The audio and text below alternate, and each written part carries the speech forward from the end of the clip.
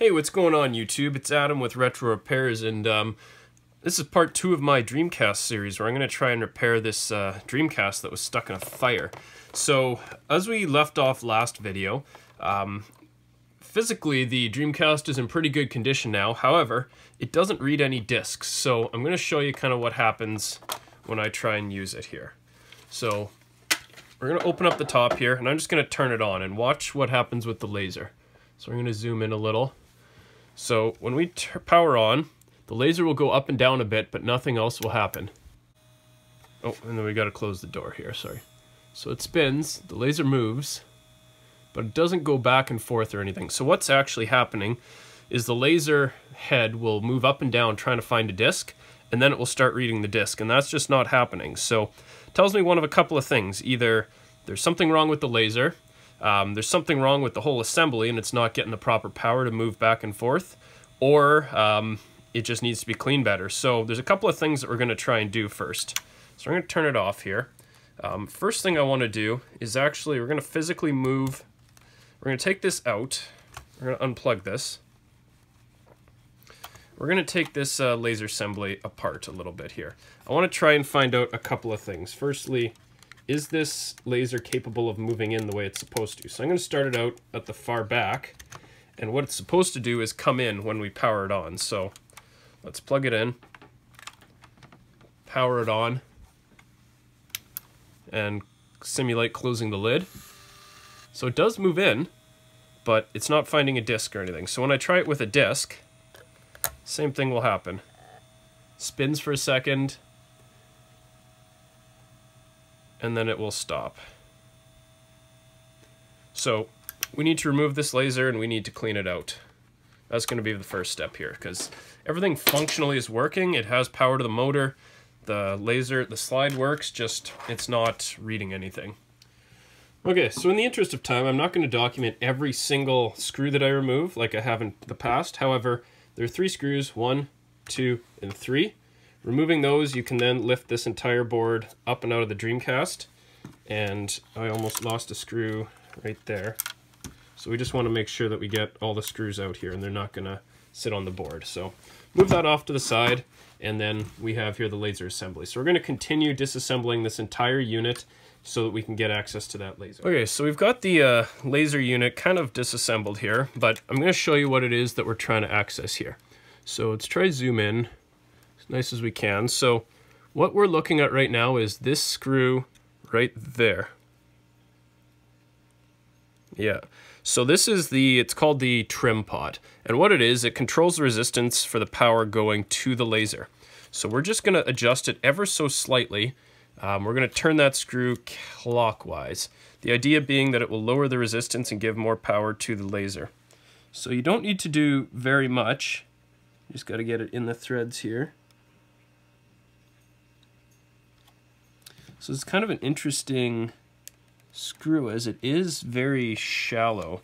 So I'm going to grab, see if I can get a screwdriver that will get me in better. Okay, so I'm going to use just a kind of a little micro flathead screwdriver. And all we're doing, get it in there, turn it ever so slightly to clockwise.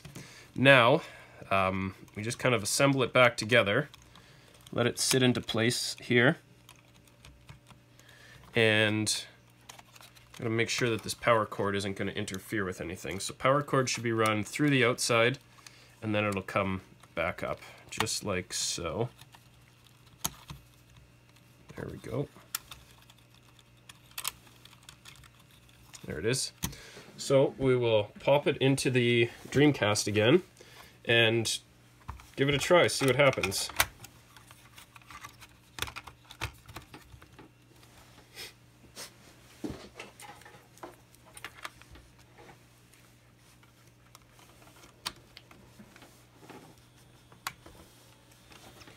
Okay, so power on. So it spins, laser moves up and down, as it should. So now we're going to try it with a disc.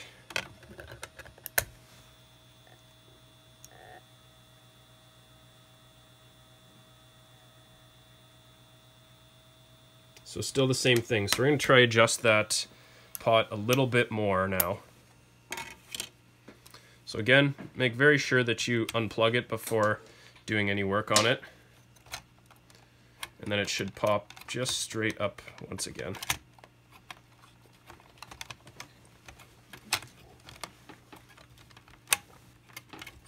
There we go. So you may have to do this a few times before you finally get the alignment that, or the power that you need. So I'm going to try it a few different times, and if it still fails, what I'm actually going to do is look into maybe this ribbon connector needs to be replaced, or it's possible we need to disassemble this whole unit and give it a thorough clean, as some of the smoke could have infiltrated inside and could be affecting how it works. So like I said, you're not adjusting it very much. I'm going to say if you're doing more than 1/10 of a turn at once, that's probably even too much.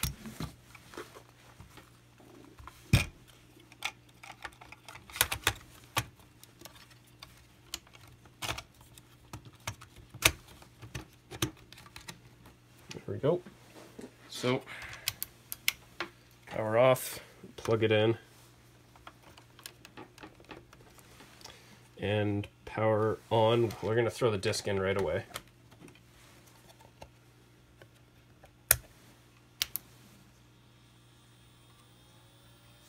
Close the lid.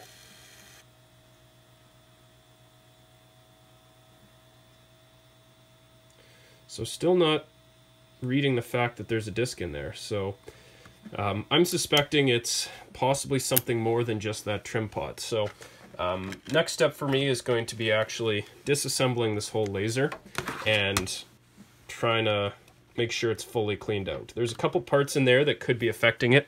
There's a mirror inside the laser assembly that if it got dirty with smoke and everything else, we're going to run into issues. So that'll be next, is disassembly completely. Okay, so we're going to do a complete teardown on this now and really clean out this laser to make sure that I've done all that I can to try and recover this part before I go about replacing it. To buy a replacement laser online is going to be about 30 bucks. So, I mean, it's not a ton of money, but it's also not cheap. And that will definitely take a big dent out of the value of repairing and trying to flip one of these Dreamcasts. So, we're going to just jump right into taking this apart. So, a couple things we need to do. Firstly, all of these screws need to come out. So, I still have 2 left in here right now, but there's 3 that have already been removed. And just like that, the screws are out. So now we're going to lift up this shielding on the bottom.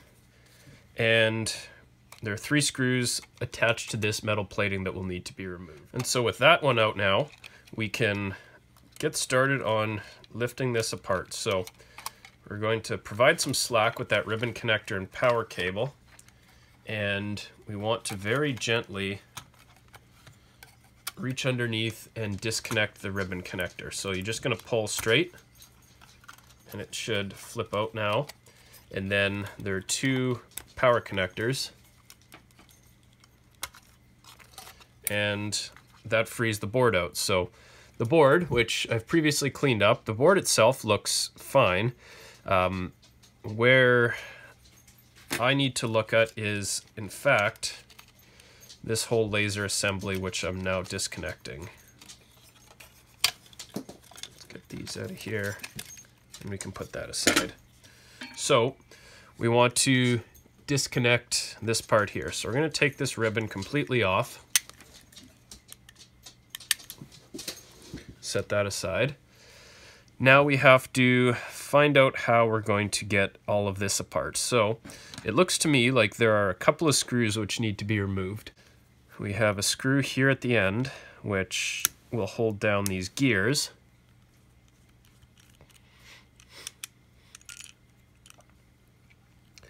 And then this should lift straight up. It does. So now we have that whole laser unit is completely removed. So we're going to put the rest of this aside, because we know the motors work. It will move, just it doesn't move as I want it to. And then we're going to just give this a once over. Look at all the parts of it. Make sure that there's no notable damage to it. Ribbon connector, looks to be in good shape. These ribbons here look to be in good shape. And now we're going to try and pop off the top of this. So using my precision flathead bit, just getting my screwdriver under here, this should come off. And again, being very careful not to damage any of the connectors.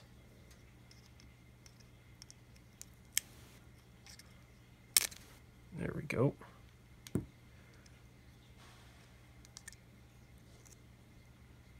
So now that is completely removed. So what we see here underneath this is what the inside of a laser pickup looks like.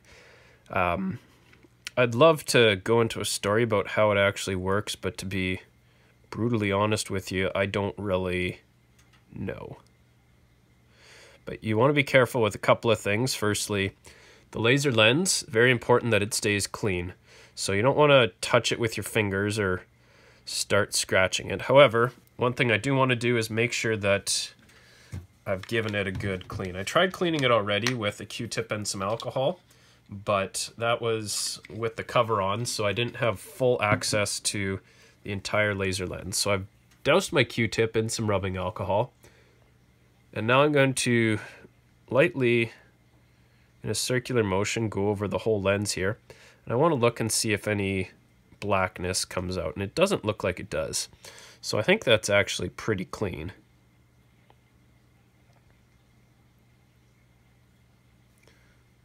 So underneath, just gonna kind of run my Q-tip there.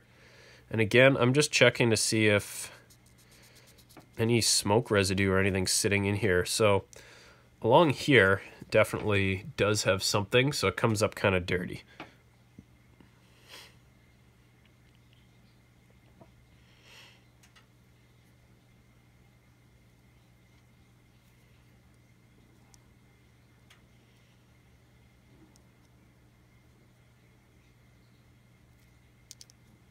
So this, you very carefully actually can lift it up, and here I think is what we're looking for. I don't know if I can focus on this at all. Let's see if I can. So if you look right in here, you see that little brown piece? That's a mirror, and that's what redirects the light into the sensor, I think, and it looks kind of dirty. If I reach my... I gotta wet that Q-tip up again. Let's just get a whole clean one.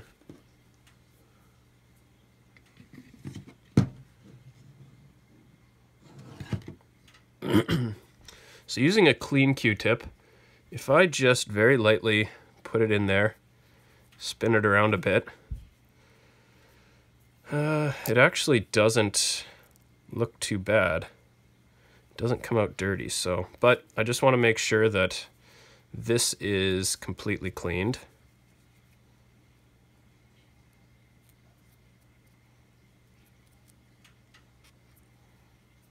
Now there's a little bit of dirt that I don't think the camera really picks it up, but I am getting something out of there. So it's possible that underneath the laser or the lens here is part of where the problem lies. So what I'm going to do now is reassemble this. So let that drop right into place. Again, just kind of touch it up with the Q-tip, make sure that there's no stuff that has picked up on that lens. We're going to pop the cover back on and reassemble this whole thing, and I'd like to give this a try, see if I get any different reaction from it now. So I'm going to reassemble in the same reverse order of how I disassembled, and we're going to give it a test. All right, so we have reassembled this whole laser assembly here. So you have to make sure ribbon connector is connected. Make sure that this power cable is run underneath the guides here. Make sure that the the lid open switch is accessible. And then again, we just kind of put it straight down, and the connector should pop into place just like so. All right, so we're going to now grab the power cable and try and see if this works. Okay, so we got it all hooked up here. So now it's time to power it on. Close the lid just by pressing this switch. Power it on. Let's see what happens. So we have a sustained spin. Okay, no, it stopped. So more of the same deal. So I just want to try, open the lid, close it, see what happens. So still the same thing. We're going to try hook it up to a TV just to see if we get anything different displaying on the screen now. Okay, so I have it hooked up to my TV now, and we're getting a video. We're getting controller action, so I'm going to go through the set date procedure. Now, what I want to do is, by pushing this button just to simulate closing the lid, see what happens. Disc being checked.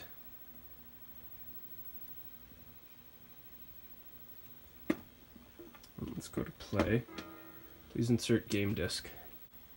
So I'm going to try adjust that pot a couple quick times, see if I get any change here. Okay, so I've made a few more adjustments, and I want to show you something. So I've adjusted the pot quite a bit. I almost did, not a quarter turn, but a little bit under a quarter turn. Let's call it maybe a bit more than an eighth. So anyways, I simulate closing the lid,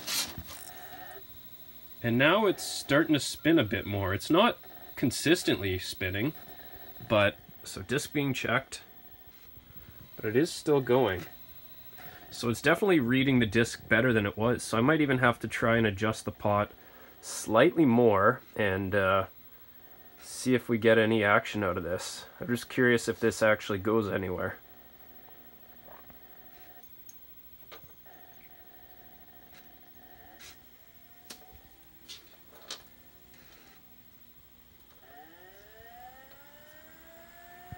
So look at that, the disc is really starting to go now, but it's attracted the attention of my dog Kona as well. But still being checked. So if I quickly push the button,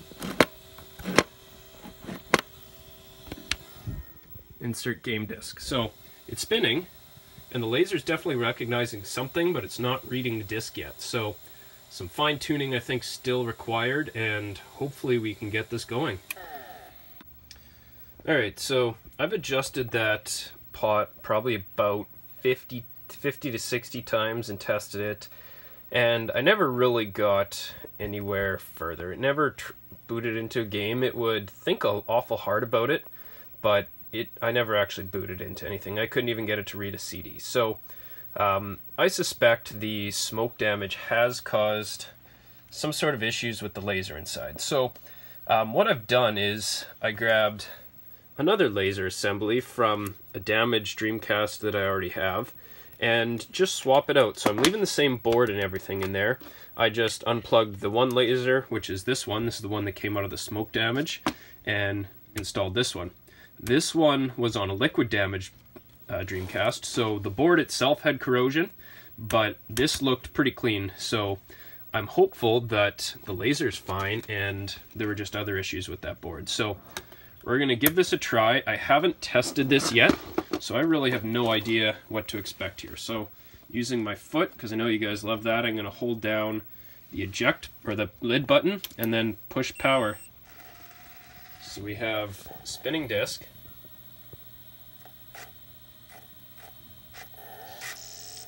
Oops. Well, it's spinning into the game, which is nice. However, I forgot to plug in the AV. There we go. So we now have AV. Holding down the lid, disc being checked.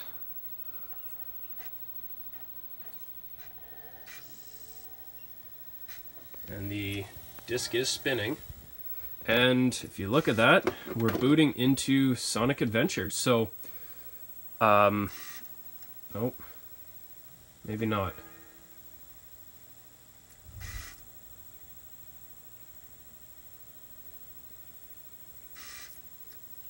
I'm going to try another disc, just in case this disc is causing me problems. So I'm running into the same issue with another disc. This is NFL 2K. So I'm going to try a very, very slight adjustment to this, the pot on this laser, just in case it was starting to wear out, and we're going to see maybe that's all that it needed. So I'm going to do that quickly and we'll give it another try. Okay, so I've made a couple of adjustments here. As you can see on the side here, I have another power supply which I pulled off of one of the other Dreamcasts that I've picked up for parts, but turns out I don't actually need it here. I've done one thing that I think seems to have solved it. So I'm going to, right here, simulate closing the lid and show you what happens. So disc is being checked.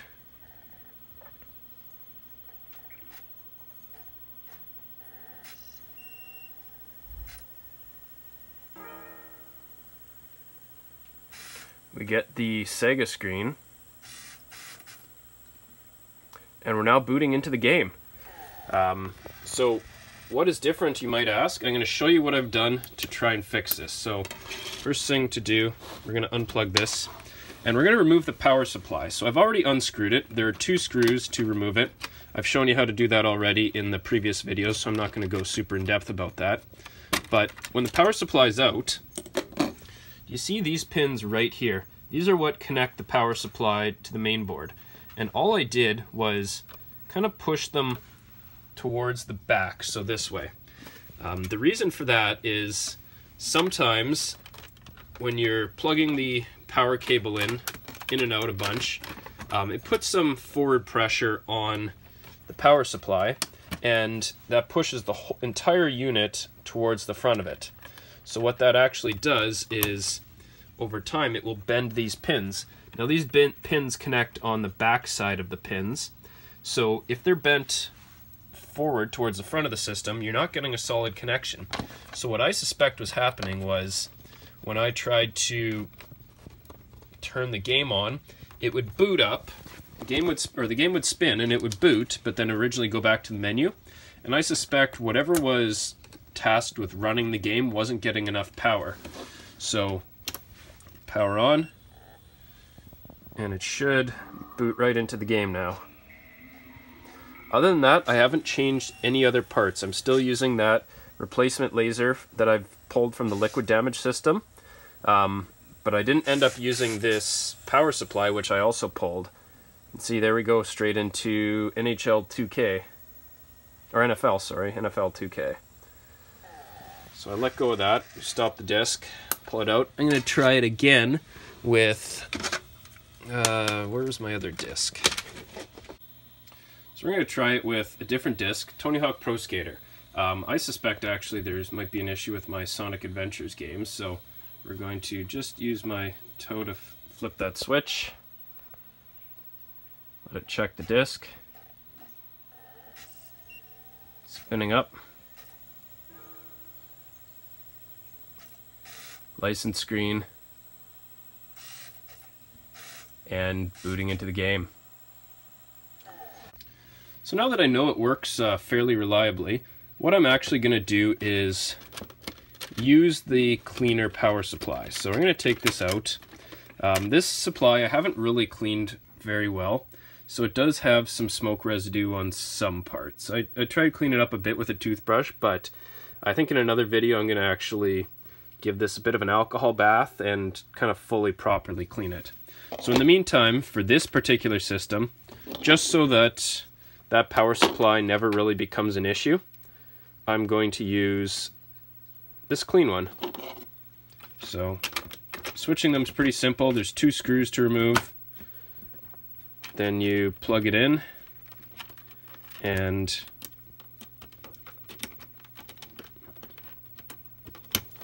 you've now switched over a power supply. So again, I just want to make sure that it's going to work properly. So using Tony Hawk Pro Skater, plug it in, hold down the switch and push power.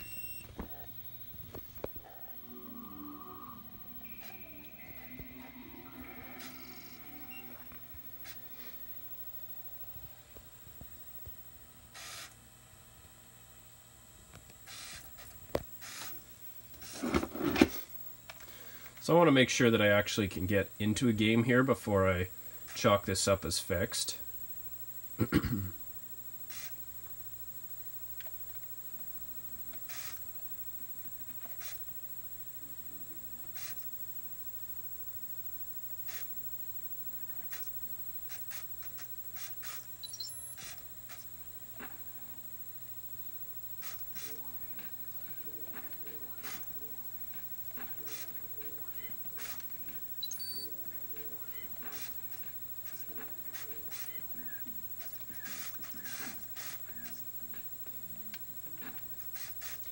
looks an awful lot to me like this seems fine. So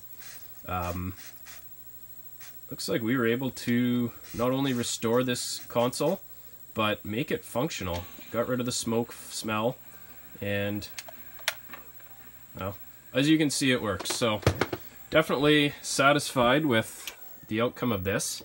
So now I'm going to put the case back together, but as far as I'm concerned, this is good to go. So that's it for this first console. As you saw from the beginning of the video, it came to me in, or video one, sorry, came to me in absolutely terrible condition, full of smoke damage. There was much debate in the comments on my previous video about what actually happened, so I did get a hold of the seller of this, and he said that it was involved in a fire. So what was on there was actually smoke damage. So that's showed you a couple ways to really clean up the shell of this.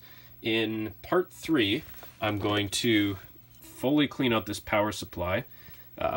The underside looks good, but the top has some residual smoke and soot on it, so we're going to fully clean it up so that it never becomes an issue again, and you can trust that it's going to be safe for use, and try and restore one of my other systems. So that's it for this one. Thanks a lot for watching. I really appreciate it. I hope you found it enjoyable seeing this come back to life, and if you like the video, give it a like, leave me a comment below, and subscribe to my channel. You'll be the first to find out as I get new videos uploaded. Thanks a lot, and we'll see you next time.